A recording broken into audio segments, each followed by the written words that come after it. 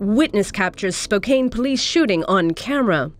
A video posted to Facebook, then reposted to LiveLeak, shows Spokane, Washington police shooting armed robbery suspect 30-year-old Stephen Corkery in a standoff Wednesday evening. The police surrounded the house at 1527 West Grace Avenue.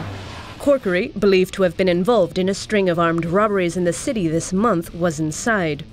Police told him they were waiting on a warrant for his arrest. Corkery armed himself with a handgun and stepped outside.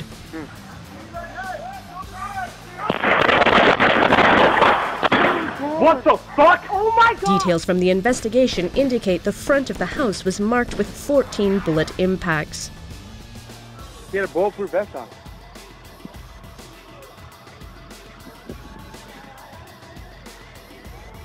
Corkery was treated by a SWAT medic on site and transported to a hospital where he died from his injuries.